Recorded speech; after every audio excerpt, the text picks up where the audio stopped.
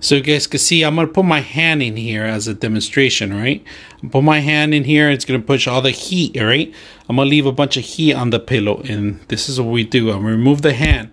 And the pillow is supposed to insulate. And if you can see, the hand's still there. Today, I'm bringing the FLIR ONE. So this is a thermal camera / video camera / pictures / monitoring, and it's a pretty awesome monitoring system. So this is used for more like if people have some sort of temperature, or more of a hardware if it's too hot for an environment, or if the systems are actually overheating, and if you need more of a cooling, you'll see where you actually have to cool the system. This is great to monitor laptops, desktops, server rooms, even people, like I said, and environments. And it's a pretty good system. It's made for Droid. They do have a different version for actually OS, but this one in particular is for Droid phones, just to let you know. It's a Type-C connection, all right? They do have for additional different models that you require the micro USB.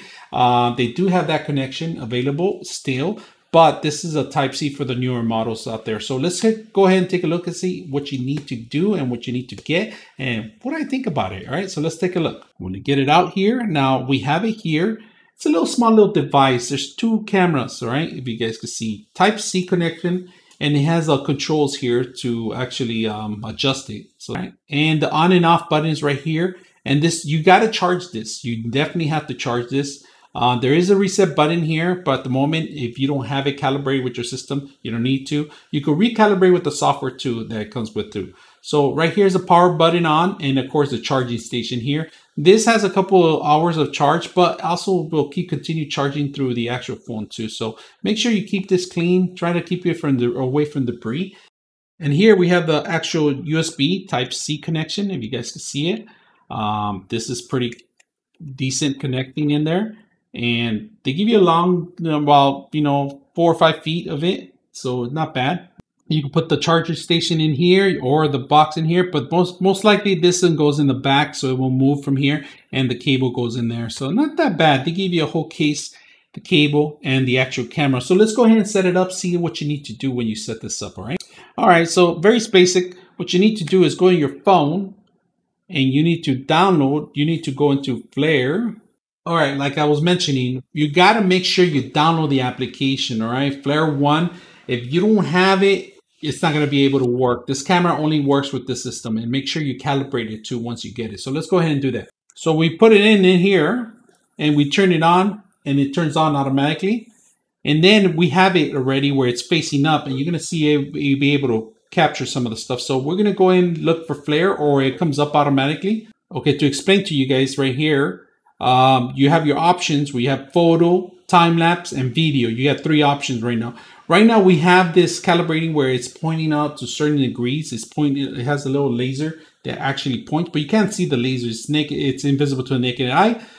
It tells you exactly how hot it gets in that certain point. And we're going to do a little demo of things I've done, and I ran a couple of demos to where it's useful, especially on laptops, environments, and people too. So we're going to go ahead and record on this one. All right, so we're gonna record. We're gonna go ahead and record this, and we're gonna face my face so you guys can see it. There it is, my face, and you can see my glasses and everything. It says I'm 92, and that's pretty much human body should be 96, 97. But right now, because I have a fan over me, it's a little cool here. So I'm a 93, 92, so not that bad. We're gonna do the stress test right now. So I'm running a program to push it to the limit, and it's going up to 98, 99.